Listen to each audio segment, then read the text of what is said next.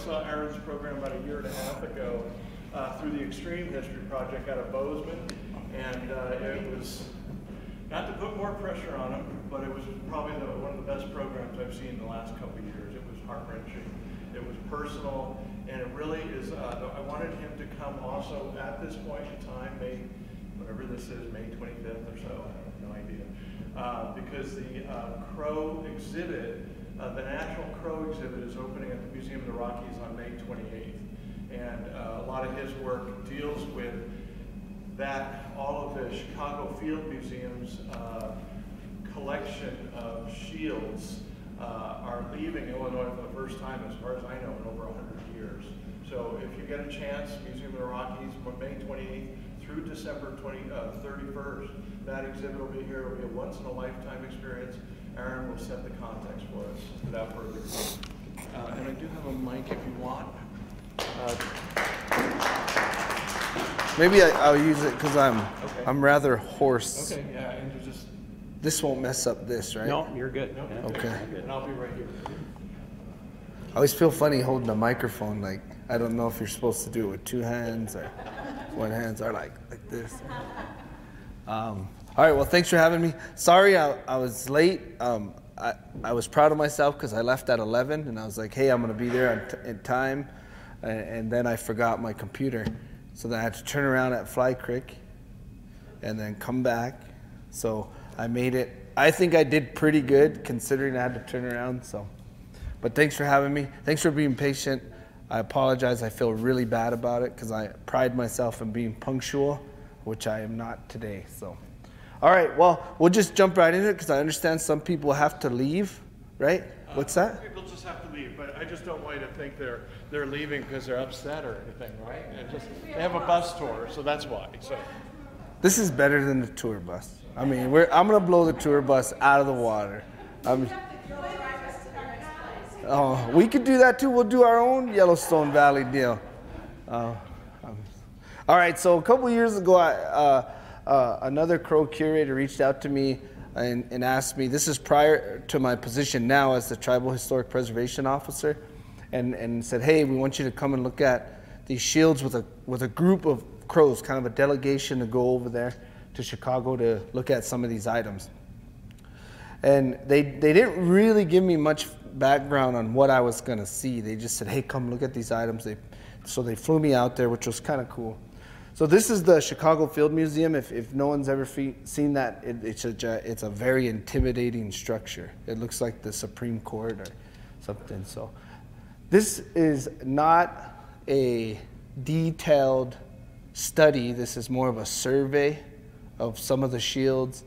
It gives you a sense of what's there and then the connection to the people. So that's really what this was intended for.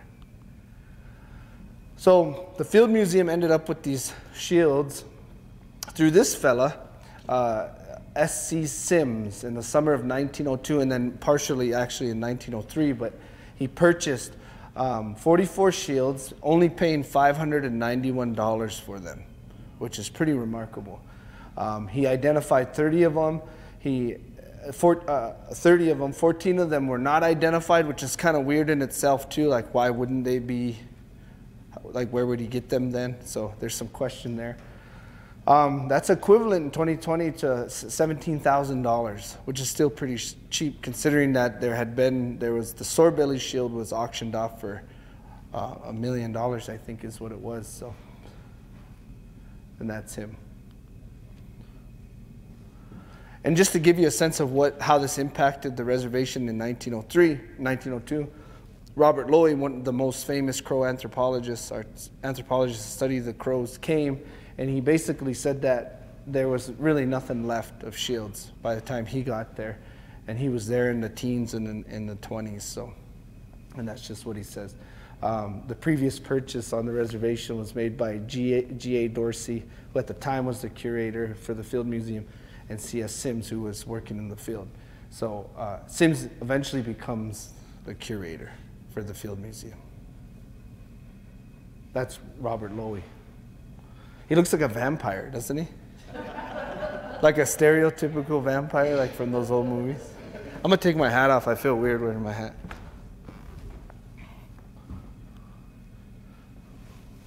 So I was there for a total of 14 days over the summer of 2020 and in the winter of 2019 and 2020. So what I did is I went there on my own at one point, and I had all the shields to myself, and I looked at them, studied them, and then I went there with a Crow elder, and we looked at them and did the same thing. Then I had taken high resolution images and came back to Crow and interviewed and visited with quite a few people about shields and then things related to shield culture. So the intent was I was going to write a book. I have since changed my mind, at least right now, but that was the intent. So here's some of the images of the shields. So just to give you a sense, these were not altered, these were not like enhanced or anything.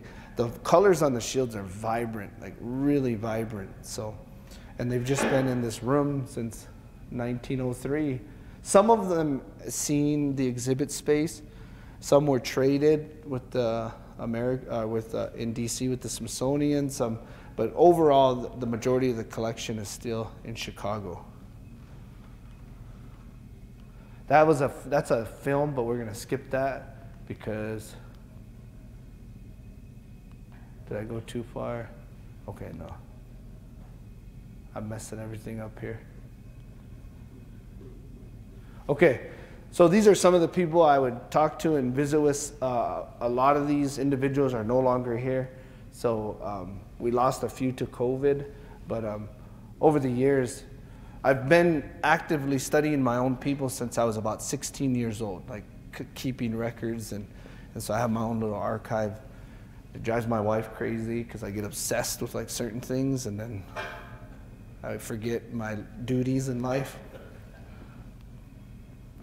So here's some images that I threw together of shields. Even me, myself, growing up in Crow and studying Crow people, I had a pretty misunderstood idea of what shields were and how they were used. And one of the things is that they're not held on the arm. Who in here thought they were held on the arm? I did. I completely thought that. They're not held on the arm. What gives them that look, this ain't a pointer, huh? It has a pointer on it. I don't want to touch it because I'll mess it all up and we might start watching baseball or something. Well, if you look at this guy, both these individuals that are holding the shields in front of them, what makes it appear that way is they're like a bandolier. They're like a satchel. And so you can move it, you can manipulate it up and down, and even it can appear to be like a backpack. So shields were kept in the home, mainly cared for by the women, and we'll get into that a little bit later. But if you look at the image of, his name is Goes Ahead right there with the bow and arrow, he's holding the shield typically how a shield would be held. It's kind of over the shoulder like a satchel. So that was like the first thing. The second thing was how they're made. Who in here thought they were built around a frame? Me. I did too. I completely thought they were built on a frame, like they put like a wooden frame and they would stretch a hide over it. That's not the case. Here's the back of the shield, the front of the shield. They're made from a single piece of hide, and I'll get into that. But here, and they also have the part called the shield cover. This is probably what people are thinking of when they think of a shield. This is the thing that's stretched over it, but it's only the cover. It covers the shield. So how they were made was they would take the, I say the thickest part of a buffalo, but it's not necessarily the thickest, it's the part that has the most potential to be the thickest. So what they would do, they would create a rawhide out of it and then dig a hole. They would either place a fire in there and wait till it's just hot embers, or they would take hot stones and place them in there. They would stretch the hide over it, and that fire would pull all the moisture out of the hide and it would shrink it, making it thicker.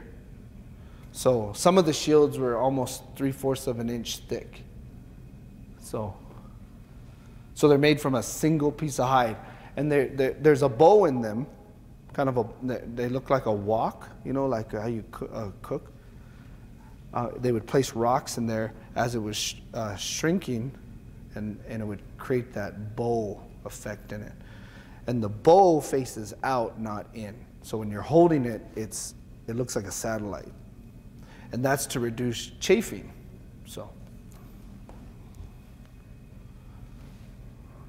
shields were commonly inherited by the father to the son.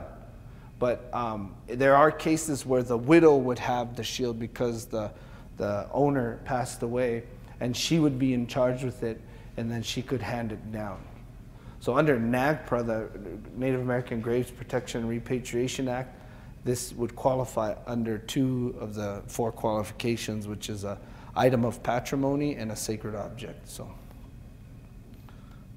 the individual that this shield belongs to is sitting to the right of Chief Plentykoos in there. His name is Bull Snake. So the first shield I kind of like to get into is I'm a descendant of this guy. His name is Charges Strong. He's the one standing on the, I don't even know what side, on my left, right? They look the same height to me. I would say the one that looks like an Indian. I don't even know. This guy right here. Charges Strong. A lot of his descendants now live in the Pryor area, except for my grandmother's bunch. We live on what the Pryor people would call the other side, so we live in the Little Bighorn Valley.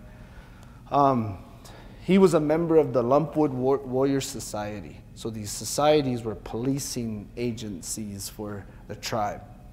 And there was the Lumpwoods, the Foxes, the Muddy Hands, and then there was a society for retired warriors called the Big Dogs, which is a pretty cool name. He was the owner, or he carried the war leader's pipe 7 times. And what this means is you're kind of like the field general. So you're the leader of the war party. And you can only count that if you come back successful, meaning that no one was harmed. So you can carry the pipe 20 times, but if you're not successful, they just say, well, he was the guy in charge and they didn't. So it's not talked about. But so for them to say he carried the pipe 7 times implies he was successful 7 times, which is pretty remarkable. He was best known for his contributions at the Battle of Rosebud. So there's a cairn there at the headwaters of Rosebud Creek where what they say, counted a war deed. So he struck the enemy there. So it's still there from what I understand. On the shield itself, you can see little dots on the side.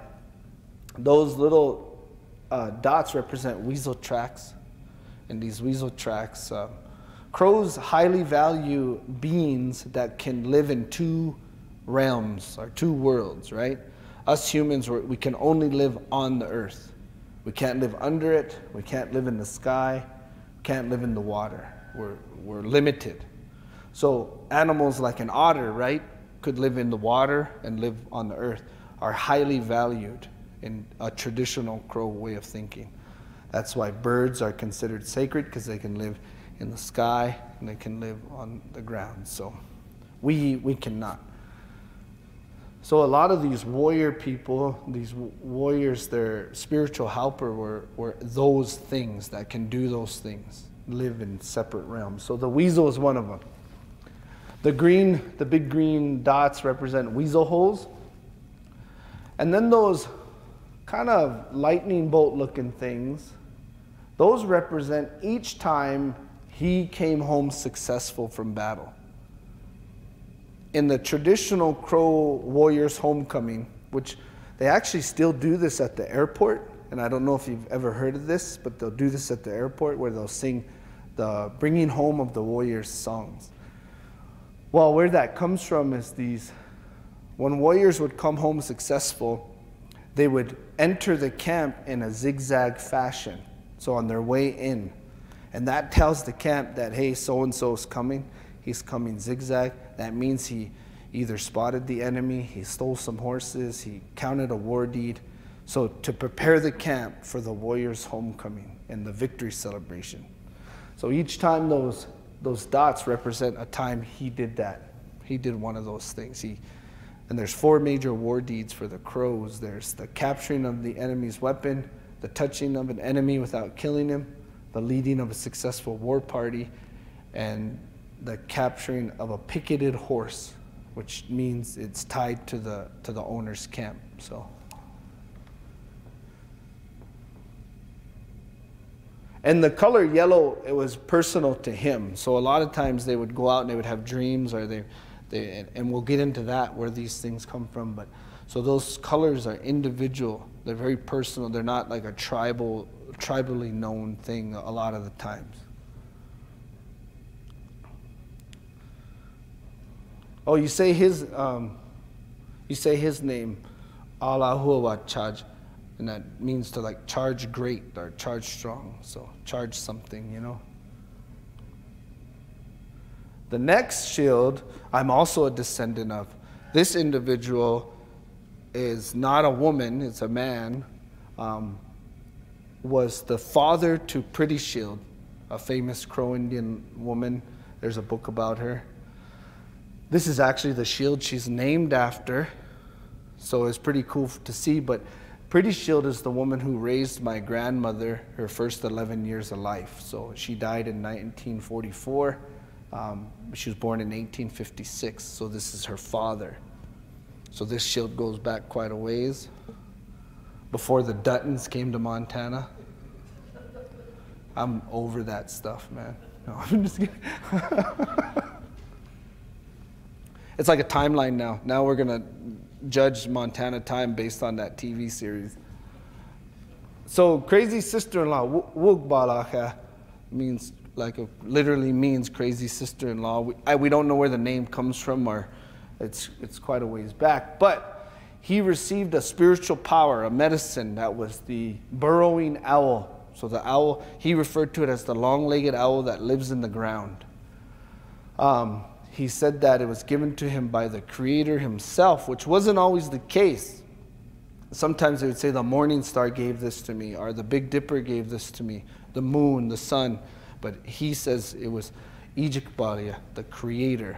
So the first maker gave me that burrowing owl. He was one of the most respected war leaders of his time. And in fact, he was kind of the first advisor to the legendary Two-Leggins later. And then Two-Leggins would later on be advised under a different person, but it was crazy sister-in-law at first. So he achieved the rank of a pipe owner, Ibcheakula, the one who carries the pipe, and which is a war leader. And he's one of the, not very many people can say they own a song, meaning when you achieve things in battle, they compose a song for you. And it's public, and all his descendants are allowed to use this song. And in the song it says, crazy sister-in-law, you came close to them, referring to the front line.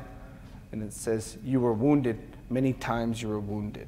So our family has crazy sister-in-law song, which is a big deal for, it's kind of a point of pride, right? You can say, we have this many family songs, you know, meaning you're a descendant of those people. The black represents success in battle. There's rifles painted on there in red. Those red rifles represent a time he captured the enemy's weapon. These are owl feathers painted yellow, which represent his spiritual power, as said earlier. Here's Pretty Shield, a picture of Pretty Shield, and she says, talking about her dad, he said, he painted his face and body with yellow zigzag patterns, making it difficult to see him. And what my grandma tells me is that those yellow lines represented heat waves. So you know when you look out in the distance and you see those heat waves, that's what it represented. That's why she said that, concealment. And he wore the stuffed skin of a long-legged owl tied to his head and sang his medicine song, which says, I am the bird among the prairie dogs. So the belief is that these feathers that he tied to his head came from the shield. So which is a common practice. The Crow warriors would take a piece of the shield off, carry it with them in battle. The next shield belongs to probably one of the most famous crows to ever live. He's the only crow to lead a rebellion against the government. Or he was part of a rebellion. The leader was actually named Crazy Head, but Ishbinnaache wraps up his tail. And it's referring to a horse's tail. They would tie the horse's tail in a bundle as they went into battle. So that's what he's named after. He was given the nickname the Sword Bearer because he carried a red sword, which is now in Harlowton at that little museum there. Yeah, at least that's what I'm told. I've never seen it, but and it does have red pigment apparently on the handle. So wraps up his tail, was born around 1860. He died in 1887 in a famous way. He was killed by a Crow police officer as part of this rebellion. And that in itself, there's a book called Sword Bearer Incident by Cal Cummin. And it came out a couple years ago, but it's about this whole incident. But he was well known. The Crows, a lot of the Crows, especially of a particular band called the Kickin' they revered him because he was seen as someone protecting the people. His rebellion started because the agent was withholding rations, and so people were starving. So he would go and he would advocate for his people, and it would only make things worse. So it got to the point where only his followers were not getting rations. So he decided that he was going to fast, and he fasted in a place in the Wolf Mountains that is still known to the Crows, and he carved his image into the sandstone, and it's still there. In fact, 2 weeks ago, or no, about a month ago, me and my crew drove out there and just checked it out, and we use it kind of as like how to do site monitorings for our program. So it's out there in the Wolf Mountains. It's on private land, or you have to go through private land to get to it. So the shield contains the image of, I say thrown behind the TB liner, but there's two brothers thrown behind the TP liner and thrown into the spring, and eventually they became the stars, two stars. And this is an old-time Crow story that has to do with these twin brothers who attack and kill monsters and kind of clear the way for Crow people to live. I actually think it's thrown into the spring, but so the image kind of looks scary, but the image is of one of those twins, and the cranes were used by the twins to guide them to where they were going. So that it's common to see the crane on these shields with those twin figures. The Swordbelly shield, which is another well-known shield, has a similar image and a crane on it as well, but it's not part of this talk. He becomes Venus, so at the end they decide to become the stars, and we refer to them as those are planets, but we refer to them as stars, you know. So he becomes Venus. That way they're always with us. And again, the cranes were used as guides. When Raps's was given this shield, this was handed down to him from a guy named He-Dog, and it was white. The image was white, and Raps's painted it red because that was kind of his color that he used a lot. So, and this is a drawing of Raps's tail. This is the only known photo that I've ever come across of Raps's tail. There was another one, but it's miscategorized. It's really a visiting Nez Perce guy that comes to Crow. But these men were later arrested, this group of men right here. So, but just to give you a sense of who he was under the guidance of a man named Crazy Head, Chief Crazy Head, who was kind of an anti-government guy. But he also participated in Cheyenne ceremonies, so Raps of Pastel would go over and participate in the doings of the Northern Cheyenne. So he was influenced heavily by them, influenced heavily by Crazy Head. So, but he's just young enough to miss most of the intertribal warfare. So he grew up in a time where he was anxious to do something that he couldn't do. It was illegal. So this opportunity arose, and I think he was not only guided by his spiritual power, but he was also anxious. What was that? Your speaker doesn't want me to talk about Raps's tale. But the Billings, there's actually a newspaper, the New Billings paper wrote about that incident quite a bit during that time. So if you ever get bored and you want to hit the archives, it's worth a read. Because it really freaked everybody out when it happened. They thought a whole civil war was going to happen or something. So, the next guy is Two Leggins. Two Leggins is a pretty famous Crow Indian. There's a book about him called The Making of a Crow Warrior.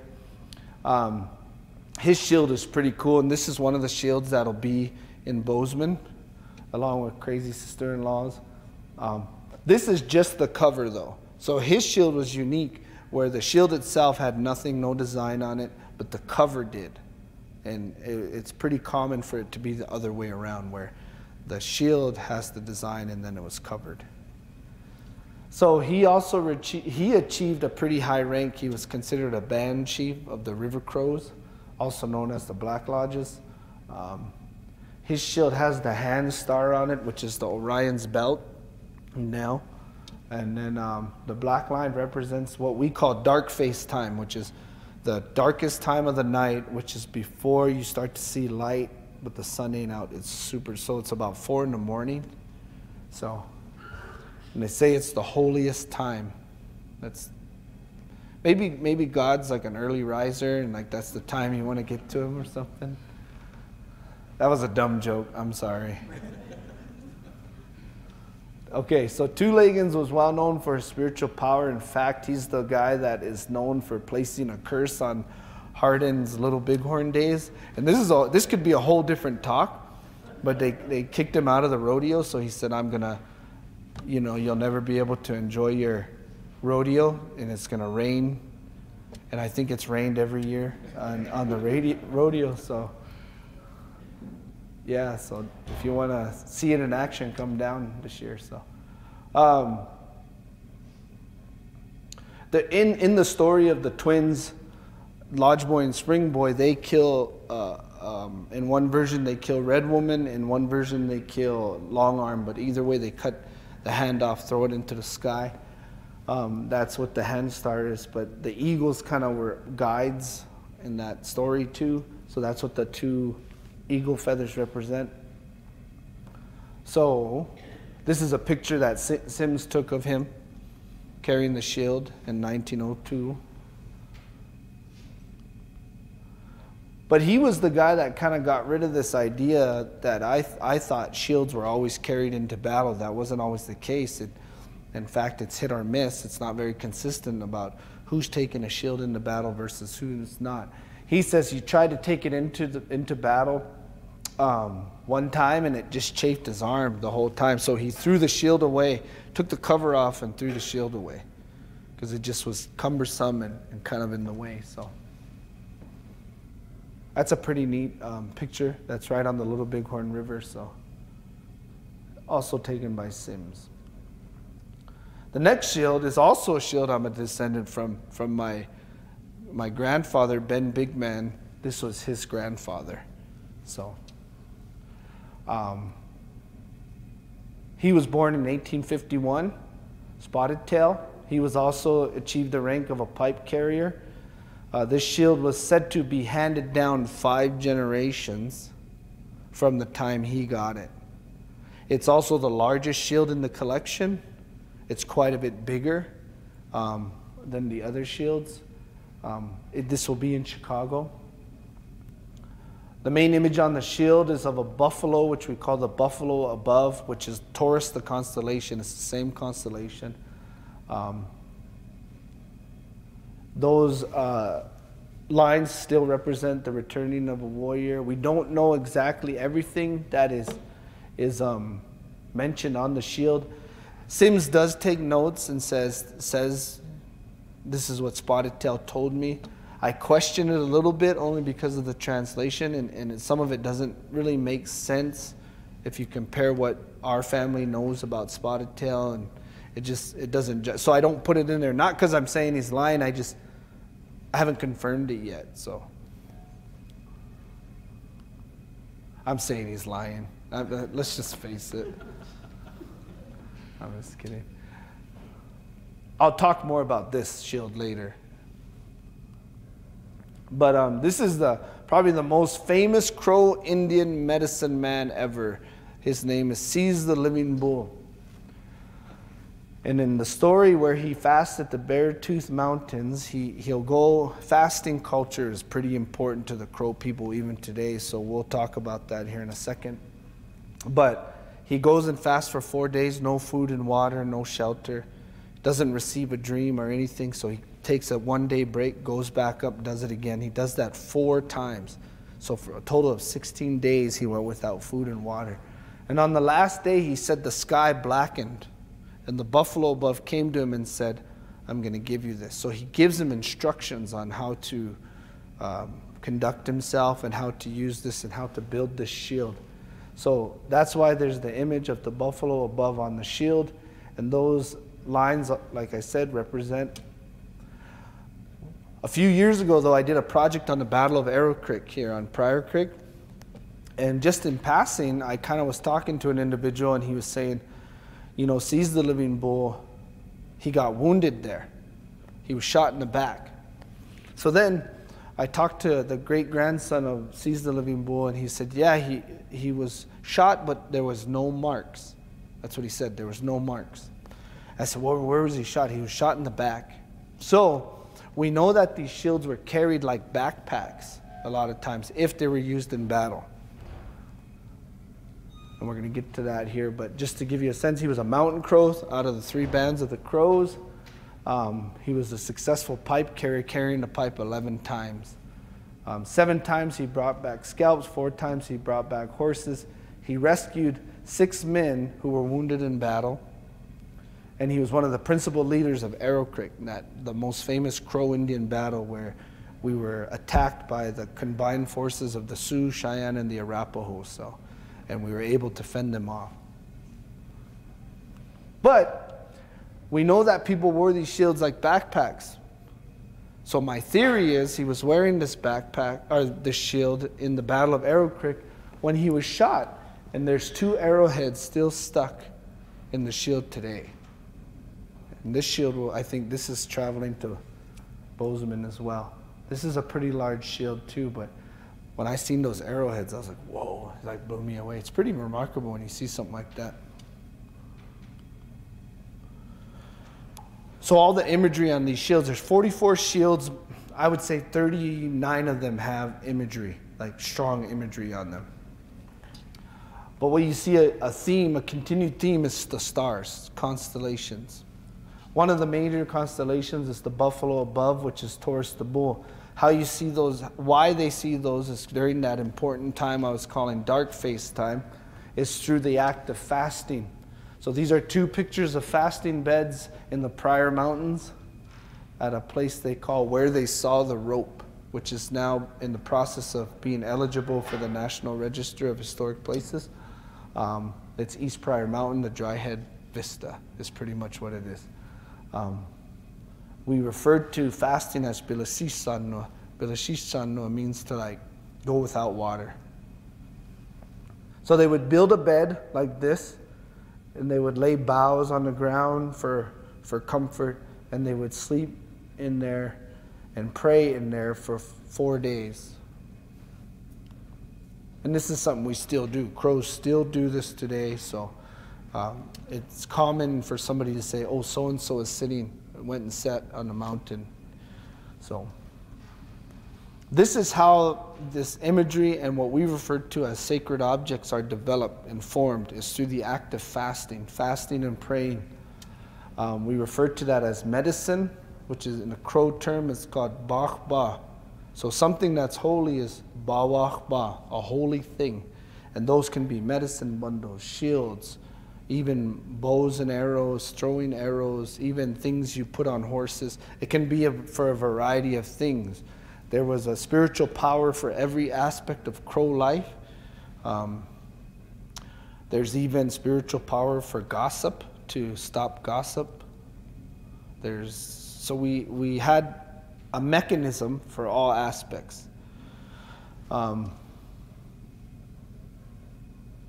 Let's see here. This is a picture of shot in the hand. This shield is actually in the Brien Museum down in Bighorn, Wyoming, in their collection, but it's green. So this picture, the color was put in later, but the shield itself is green. It's not red. So I don't know how they would mix that up. So how these shields were handed, Medicine Crow gives us a sense of that when Loey's talking to him, and he says that he raises the shield up and down 4 times and burns incense and then removes the cover. So he's kind of giving the sense that it's not something you just do, like it's not a decoration. You don't just show it to everybody. But here's a picture of Andrew Burdenground, the late Andrew Burdenground, putting cedar onto live coals, which is fitting for what Medicine Crow's talking about here. So typically they would say a little prayer before they would open it, or make a wish. They would say something like, I'm just going to look at you, we're not going to use you for anything, like something like that you would say. We believe holy objects are living, so you have to talk to them, interact with them.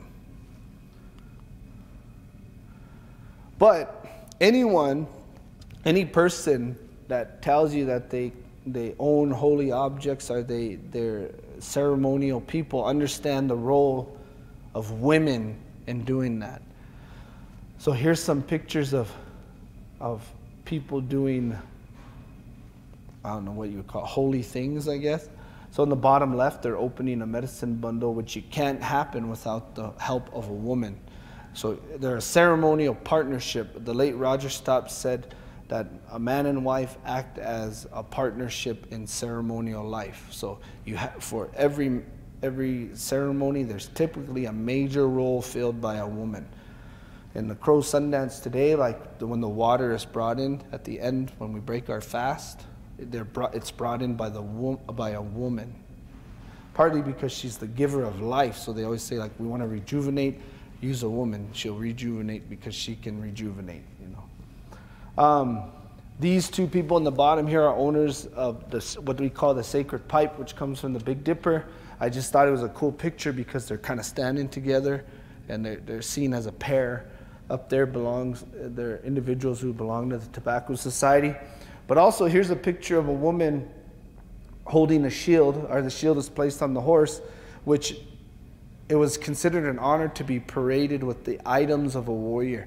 So if your husband or your dad was a respected person, if he paraded you, he would place his items on you, which is counter to what we hear. Like, there was a lot of stringent rules about men and women and things, and all like gender roles. There was a lot of overlap and a lot of praising of the other. And in fact, in a ceremony that's still done today called the long dance, it's part of the warrior's homecoming. When a warrior is going to be honored, he'll place a woman in front of him so the attention goes to her. And she's called Biowasa, the lead woman. And it's typically his sister-in-law. So kind of gives you a sense of that. And this picture was taken in the 90s, and this is how women dressed every day when I was young. These old ladies. There were still quite a few of them when I was a little guy. They started to dwindle in the early 2000s. The last one was the late Ruth Alden. She passed away in, I believe, 2017. She was the last woman to dress that way. And my grandmother's older sisters, they all dressed like that. And they would be at the house, and so it's kind of neat. It's a reflection of the last of those people who were, I consider, kind of the last Crow Indians. But we're doing our best. We're working on it,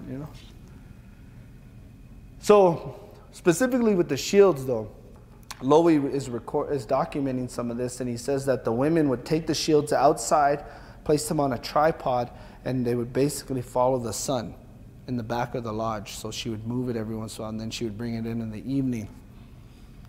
So here's the tripod, and you can see on this one, which is the same image up there, there's a shield on the tripod, and you can see the shield right there, along with all their other sacred objects. So.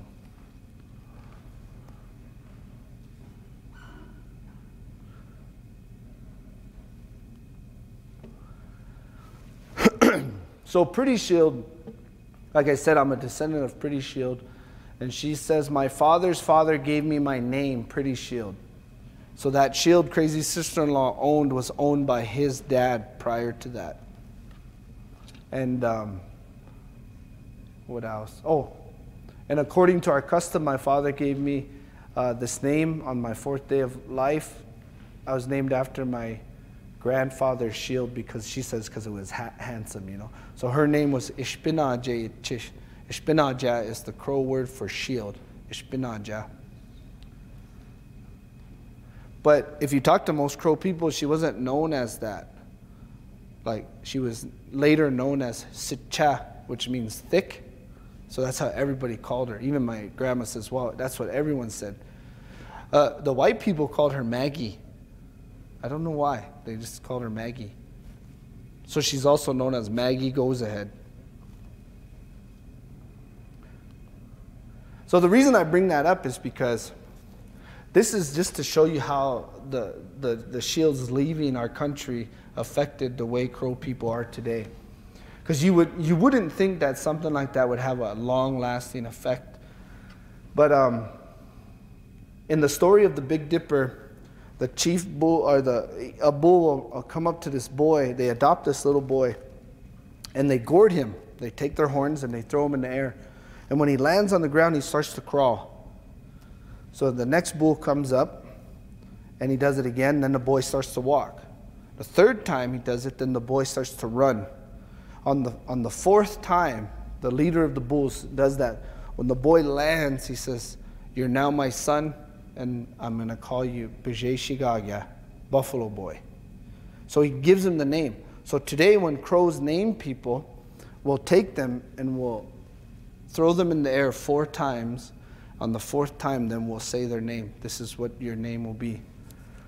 The reason this is important is because people are named, especially in the traditional Crow society, they're named after the accomplishments of an individual or the spiritual power of an individual.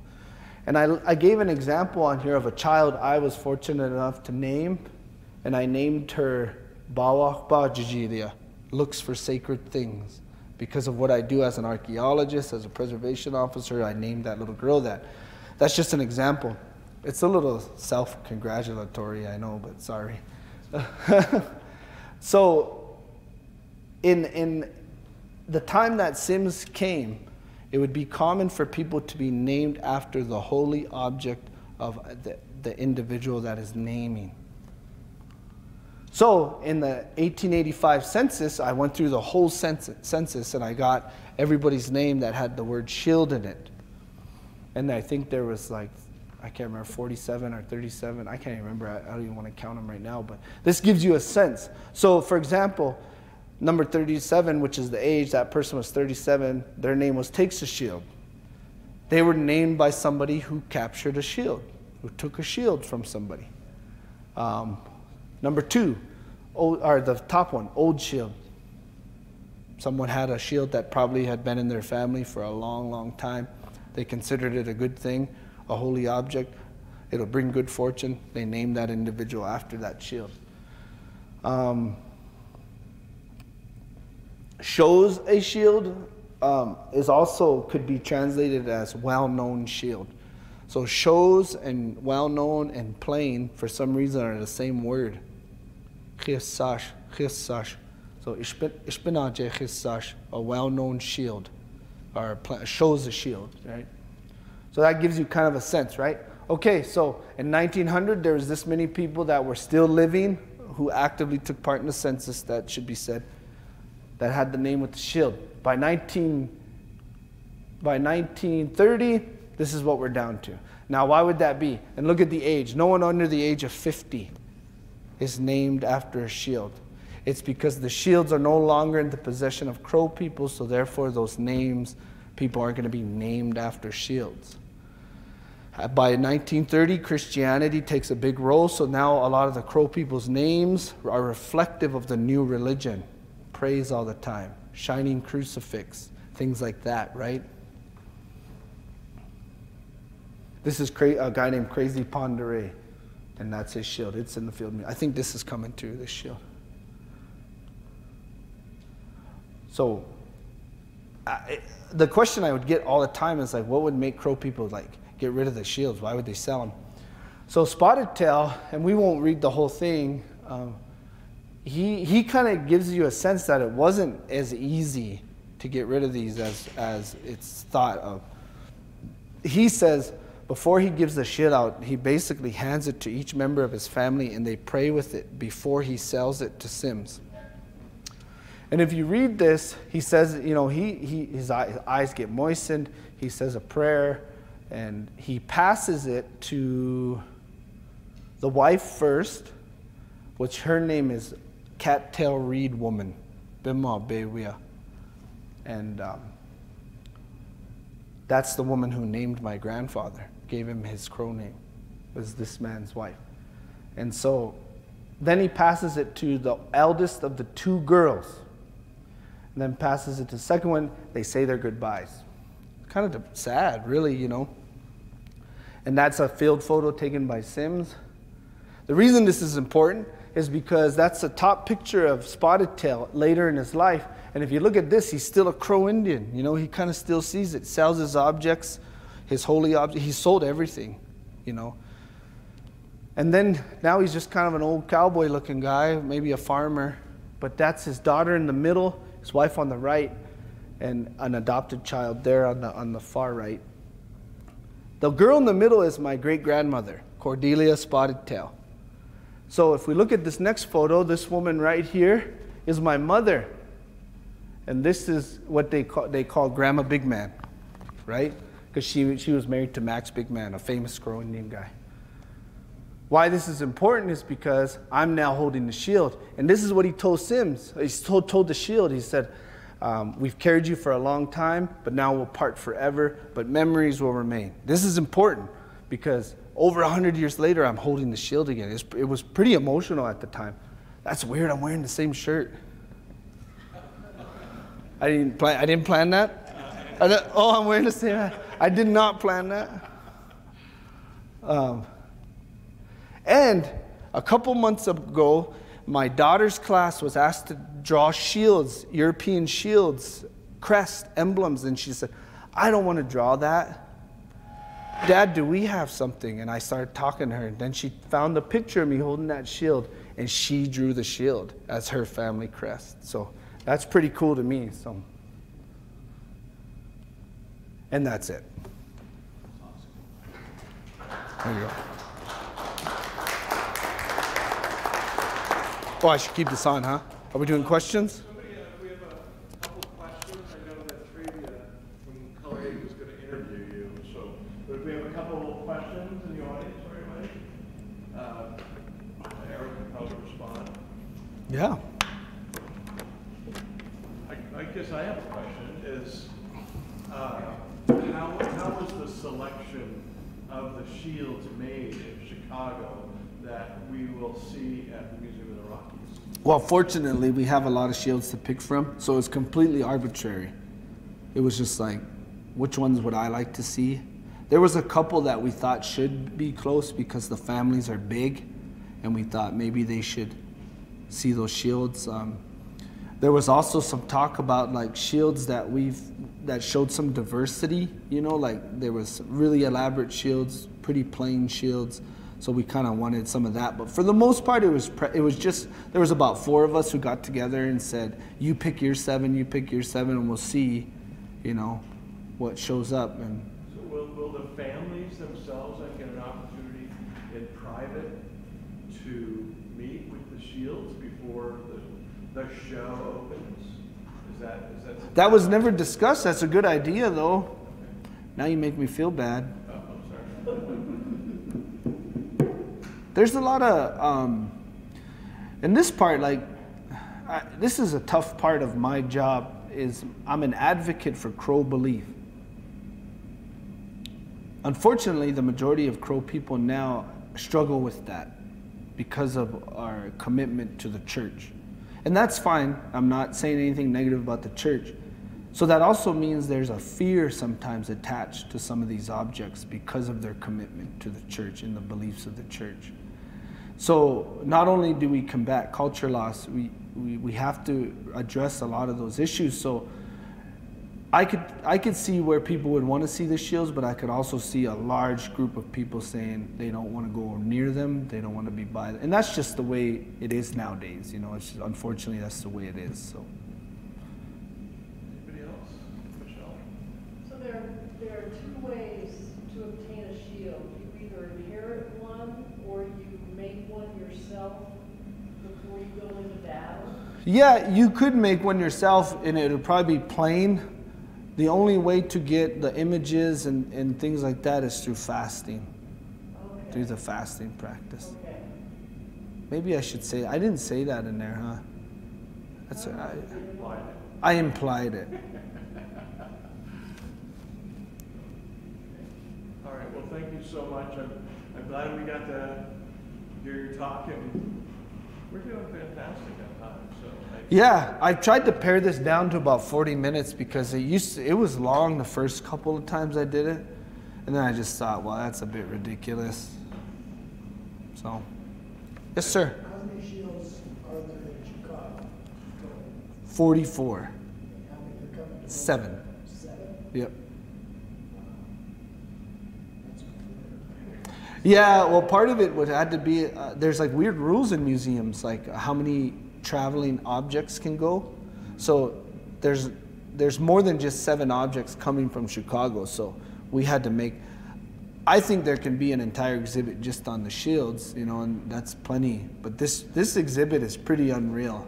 So if you guys get a chance, it's by far the best exhibit I've ever seen on Native people. It's powerful. It's pretty powerful. And the exhibit was curated by the Crow.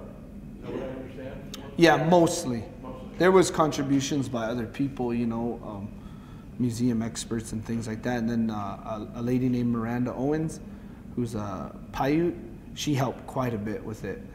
She deserves a lot of credit for it too. Well, thank you so much. I appreciate it. Yeah, you're welcome. Thank you guys.